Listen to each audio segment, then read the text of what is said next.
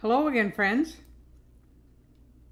Well, the 12 steps of Alcoholics Anonymous have been an enormous help to millions of people who struggled not only with alcohol, but a variety of other substances and addictive habits, from food addiction to pornography to gambling to anger issues. Oh, the list is long. And those steps are set out in a particular order for good reasons. The first three are a package that seem to go together, and they really do echo numerous references in the Bible where these principles are laid out. We first admit that we're powerless over something and that our life has become unmanageable. And the Bible says, "For I know that good itself does not dwell in me, that is in my sinful nature. For I have the desire to do what is good, but I cannot carry it out." Then we embark on a journey where we come to believe that a power greater than ourselves can restore us, yes, us, to sanity, although we're not sure what sanity even looks like. Step 2, in the Bible, in Philippians, we read, "It is God who works in you to will and to act in order to fulfill His good purpose." And then finally, we make a decision to turn our will and our life over to the care of God as we understand Him. Because, it's only in the presence of real care that we can dare to be ourselves, let down our guard, own our pain and insecurities, and find the help we need. And this familiar verse from God's Word, God so loved the world, and each one of us in it, that He gave His one and only Son, that whoever believes in Him shall not perish, but have eternal life.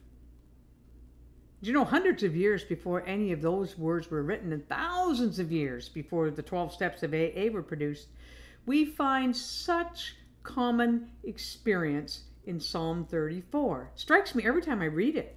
It fills me with hope, reminds me to call out to God, to seek God's help today, no matter how strong or how weak I feel. Here are just the first few verses of that psalm. "I will praise the Lord at all times. I will constantly speak His praises. I will boast only in the Lord. Let all who are helpless take heart. Come, let us tell of the Lord's greatness. Let us exalt His name together." Oh, thank you so much, God, that when we were helpless, we found help by calling out to you. We're grateful that we don't have to pretend to be strong and have all the answers, but to simply come to you for whatever we need. We can freely admit that we're powerless and that our lives are unmanageable without you. The next verses in the psalm say, "I prayed to the Lord and He answered me. He freed me from all my fears. Those who look to Him for help will be radiant with joy. No shadow of shame will darken their faces. In my desperation, I prayed, and the Lord listened. He saved me from all my troubles."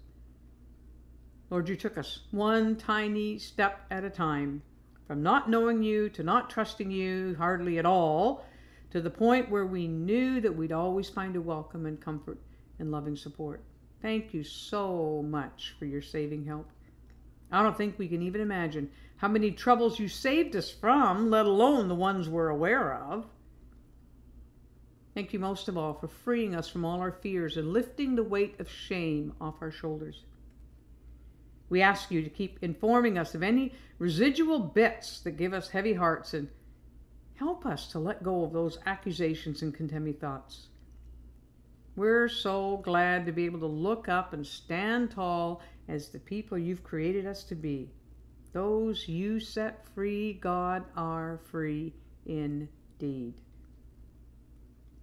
And we're reassured in the next verses that say, "For the angel of the Lord is a guard. He surrounds and defends all who fear Him. Taste and see that the Lord is good. Oh, the joys of those who take refuge in Him." Lord, we're thankful for each day of goodness that you've given us, God. We don't want to get lost in what was missed in our yesterdays or get in a fuss over what we don't know about tomorrow. Help us today to simply live in your care in this day, trusting your loving understanding for us and our situation to prepare all we need to have a good and joyful day.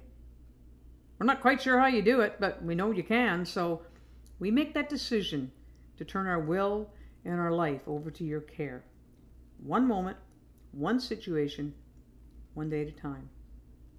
And so together we pray that God, the source of hope, will fill us completely with joy and peace because we trust in Him. Then we will overflow with confident hope through the power of the Holy Spirit. Amen. Well, these are great principles to settle our lives on. I love the little saying that we have that for these steps. It says, I can't, God can, I think I'll let Him. Let's do that today, shall we? Have a great day.